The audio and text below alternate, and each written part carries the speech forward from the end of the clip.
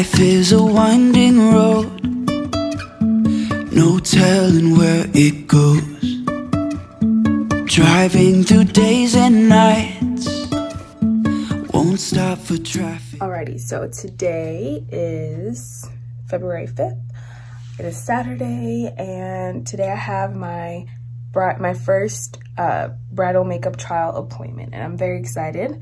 My face is bare. I just did my eyebrows, which she can like undo if she wants to, but I'm very excited because I don't really do a lot of makeup at all, really. The most that I really do is eyeliner and mascara, and then like if the bags under my eyes are like really looking crazy, I'll do some concealer underneath. But other than that, I really don't do makeup. So, and I've never had like super heavy makeup done, so I'm very interested to see what this is gonna look like. I'm definitely going for a more natural look, something that kind of like brings out my natural beauty. I don't want to look like a completely different person on the day of my wedding, but yeah, I'm excited, and I hope that we can like do something today that I just fall in love with. So I'm very excited about that. There is 112 days until the wedding, and things are just really starting to get real, which is so exciting and scary at the same time, but mostly exciting. So before I leave, I'm going to do a few wedding things because Saturdays are big days for me to focus on the wedding. So I'm going to, I need to buy new flowers because those are obviously dead. But okay, I'm gonna place you here. Okay, so I began this wedding board. I actually began this because I saw a YouTuber who's getting married make something like this, and so it says vendors, decorations plus DIY things, bridesmaids, and guest lists, and underneath just have stickies that correspond to those things. So I'm gonna go get the stickies, and I'm gonna take off things that have been done and put on new things because this definitely needs to be updated. So I have my sticky notes and a pen, and let's get started. Alrighty, so I'm gonna look at each section. So under vendors, I have send deposit to catering, which I've done, so I'm gonna go ahead and take that off. Find DJ, I have not done, so I'm gonna move it up. Send final guest list addresses to Katie, which is my invitation lady. I still need to do that. I looked into a day of coordinator, and it's really expensive, so I don't know if I'm gonna be doing this yet, but I'm gonna take it off because I did look into it. And we're gonna like reconfigure, Lem and I are gonna reconfigure our budget later tonight, and we'll see if we can potentially fit it in there. It's just super expensive, but at the same time, we both really think it's worth it to just not have to worry about certain things the day of, and to have somebody walking us through everything and making sure that everything's set to go the month of the wedding.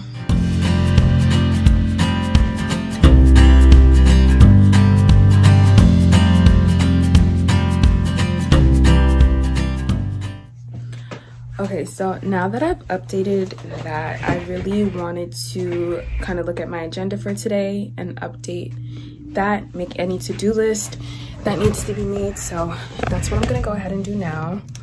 This is my beautiful planner for 2021 and 2022. We are now in February, and so it looks like this. Ooh, okay, I need to call the bridal shop. So my dress came in. I didn't think it was gonna come in until like April because that's what they told me, and so I'm very excited and happy that it's here. Send address list to Katie.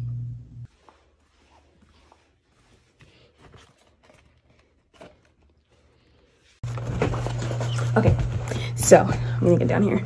My bridesmaid's gift came, well, one of the part of the bridesmaid's gift came in. I'm not gonna show you guys, but I am gonna take a peek, and I'll just record my reaction. Oh, this is so cute. Oh, I gotta put it on and just see how it is. This is adorable. I'm so happy that I went with this. Oh my God. I think they're gonna love it. I'm so happy. Woo! I'm so happy it worked out perfectly. Okay, I'm gonna get ready to head out.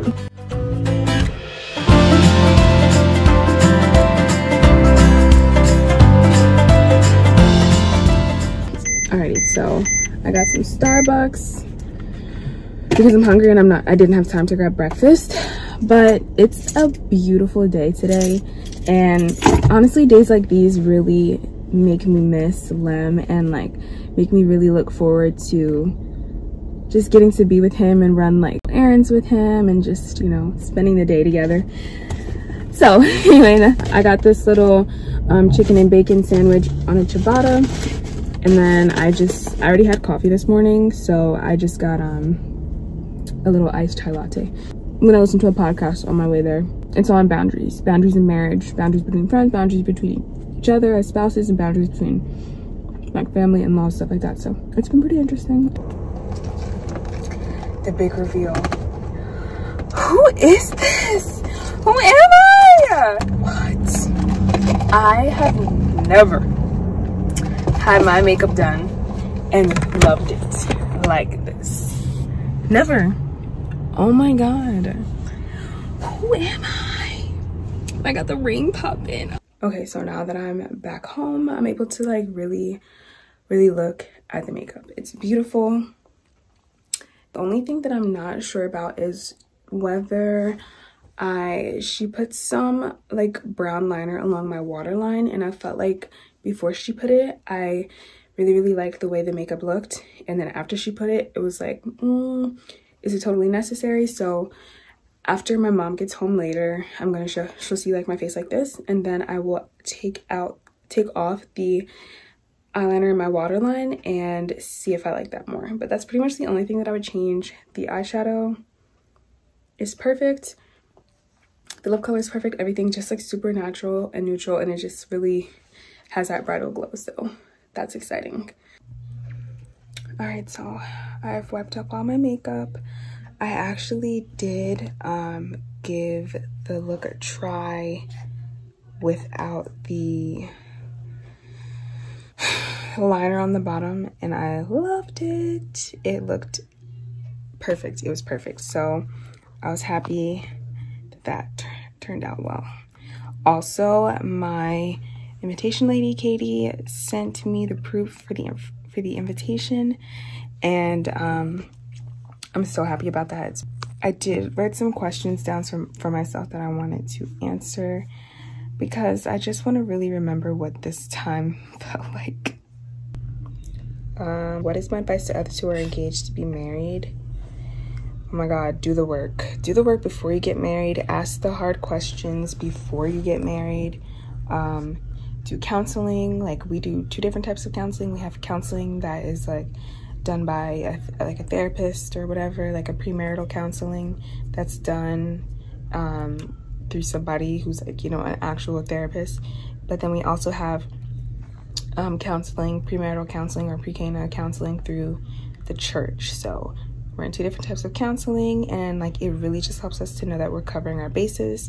We're reading all these books. Some of them are required by the programs that we're in. Other books we've just found ourselves. Like right now, this is part of our counseling, with the therapist. It's called The 7 Principles of Making Marriage Work. It's really good, and I am about like halfway through it. I really want to finish it soon.